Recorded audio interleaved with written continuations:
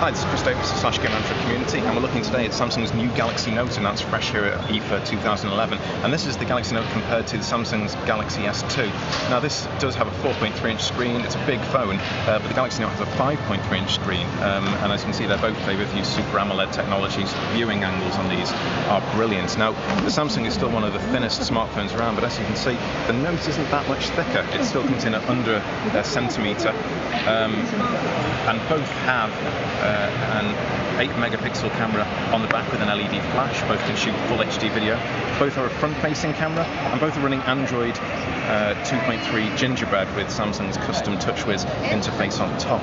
Now, of course, the difference between the two is the stylus. Now, the Galaxy Note will work with this stylus, so you can use it to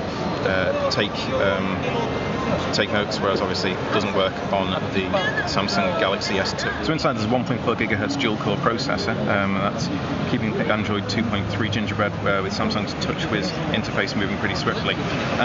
Obviously you can use your finger. It comes with various apps. We loaded the latest version of the video editing app and the image editing app, and you can annotate that. But the big difference is also you can use this stylus pen. It's what Samsung are calling the S Pen.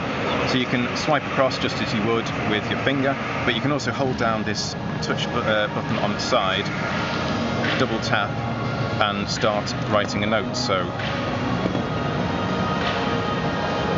And obviously you can change the pen size, pen color, different types of pen, and it's pressure sensitive, so the harder you press,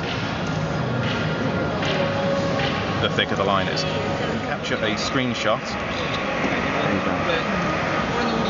and then from this file you can annotate it, so you can draw stuff on it, or you can crop it, and it's not just in a regular square crop. You can actually do unusual shapes. Do a sample where you take pictures and you can import it.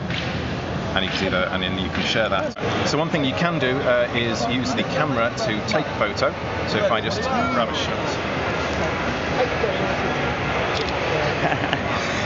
and I can go into that photo in the regular Android gallery, choose from the sharing options, and send it into S-Memo, which is Samsung's custom memo-taking application. Now, this will work with, obviously, images that come in, and then you can annotate those images. You can obviously choose different font sizes and that kind of thing. You can put text in the on-screen keyboard, or we can move into the handwriting recognition. So this is Vincent.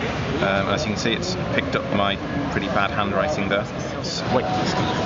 Okay, something else. Obviously, Samsung has customized the messaging app so that it supports text entry with the regular keyboard, but you can also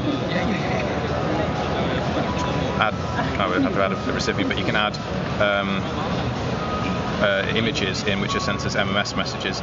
There's also an updated email app which has a regular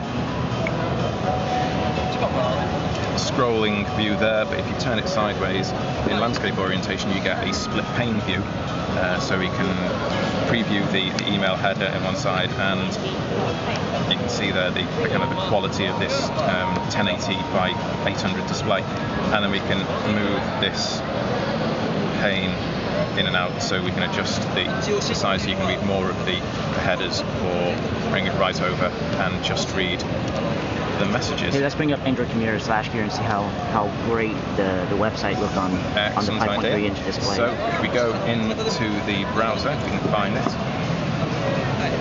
Internet.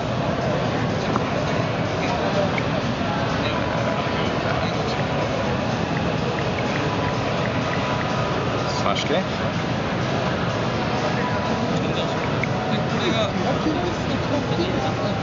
Now this is obviously the mobile site, so if we just go into the standard browser view, and so you can see there's the entire /gear homepage, full width.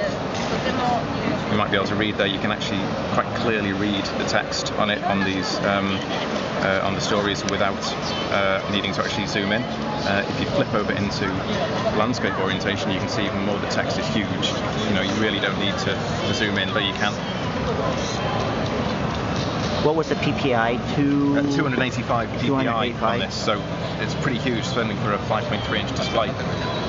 Another custom app that Samsung's created is the S Planner, which is the kind of calendar notebook thing and a combination to-do list, and you can pinch, zoom to switch between the different views of week, month, year, down to individual days, or you can pull in this kind of file of facts style tabs at the side, go into, say, the task list there.